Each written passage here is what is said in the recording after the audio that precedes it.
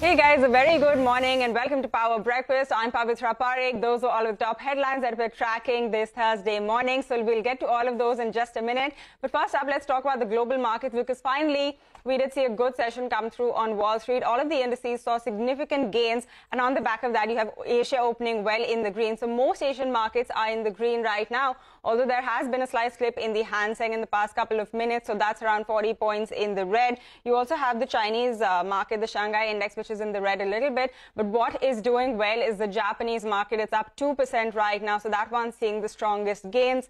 Taiwan is up on your screen around 0.4% higher there as well. Kospi seeing gains of around 0.2%.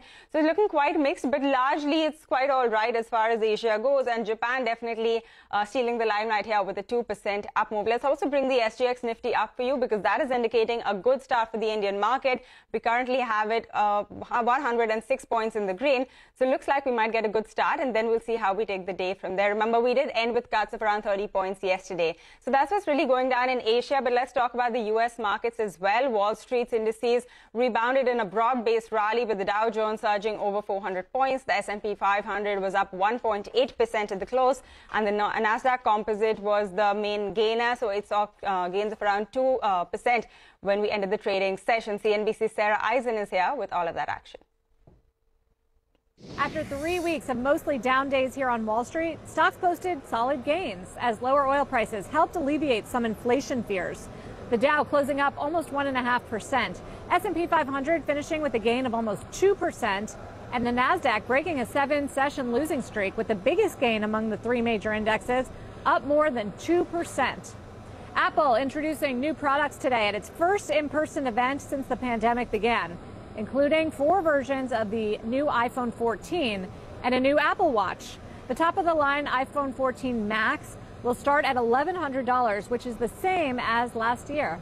That's the action from the U.S. market. Back to you in Mumbai. Sarah, thanks a lot for getting us all of that action from the U.S. markets. But staying with Wall Street then, the Fed's beige book, that is its commentary on current economic conditions, showed that there was no change in economic activity and the growth outlook still remains quite weak. CNBC's Steve Leisman filed this report. The beige book, the collection of economic anecdotes from the 12 Federal Reserve Bank district, says economic activity was unchanged over the course of the 6-week period. Usually they say it's modest to moderate growth. First unchanged we've seen in a while. Now, 5 districts say there was slight to modest growth. 5 districts said there was slight to modest softening in growth in their districts. Most districts did say the consumer spending was steady, though auto sales were muted. There was solid leisure and hospitality activity across the districts, though. Manufacturing did grow in several districts, but some manufacturing declined, and that was due to supply chain issues and labor shortage. Residential real estate weakened noticeably, according to the beige book. The growth outlook, however, remained generally weak overall for the U.S. economy. When it comes to employment, it rose at a modest to moderate pace. Labor market conditions remain tight, but one bit of good news here, there was some improvement in labor supply. Reports of slowing wage growth in some places, but prices remained elevated. 9 districts, though, reported some moderation in the rate of price increases or inflation. There was substantial price inflation, though, reported across all districts, including for food and rent and other necessities. Some tapering was seen in commodity prices, and pricing pressures, however, according to the context of the Federal Reserve, were expected to persist through the year end. One little bit here, let me add, Michael Barr, the Vice Chair of Banking Supervision, the new Vice Chair, laying out his views on banking regulations, saying crypto-related assets activity requires oversight, and then it's from the Federal Reserve and Bank Supervisor. He plans to work with other regulators to ensure that crypto activity inside banks is well regulated. He said he's committed to a safer and fairer banking system. All right, Steve, thanks a lot for getting us all of the highlights from the Fed's beige book. But with that, let's also bring you some important commentary. This comes in from Fed officials. In fact, Federal Reserve Vice Chair Lael Brainard vowed to press the fight against inflation and said that it is hurting lower-income Americans the most. So speaking at an event in New York, she added that taming inflation will mean more interest rate hikes going forward and keeping the interest rates higher for longer without committing to a specific course of action. Brainard said that the Fed needs to remain quite vigilant. Now, remember, this comes even as, of course, the Fed's beige book shows that there is really no improvement as far as the outlook goes. But that's what's happening as far as the Fed commentary goes. Remember, Jerome Powell is also due to speak at a conference later today, so we'd watch out for what he has to say on that front as well. But let's also bring you the final update from our global market wrap.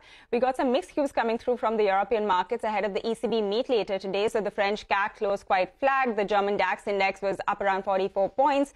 And the FTSE, which will also come up on your screen, saw cuts of around 62 points. In fact, the British pound also slipped to its lowest level against the US dollar that we've seen since 1985. And do remember, we pointed to this earlier as well, that Deutsche Bank had warned on Monday that the risk of a sterling crisis should not be underestimated. So that is something you should keep your eye out on, the dollar-pound rate on your screen. But speaking of Europe, investors will watch out for the European Central Bank's decision later today.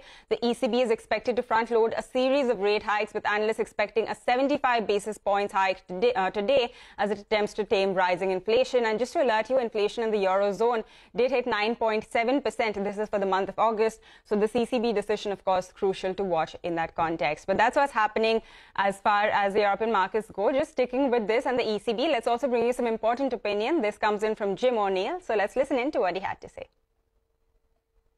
Certainly right now, the only debate in Europe is who's going to be in the bigger recession first, here in the UK or on the continent, etc., etc. And of course, we have the ECB tomorrow going to probably raise rates 75 basis points. Bank of England facing a remarkably, superficially at least, expansive fiscal policy from the incoming Truss government, probably going to accelerate rate hikes more. And that's before we even get to China, which is looking pretty grim as well, of course. All right, so that is some important global market action as well as opinion that we're tracking for you this morning. But let's now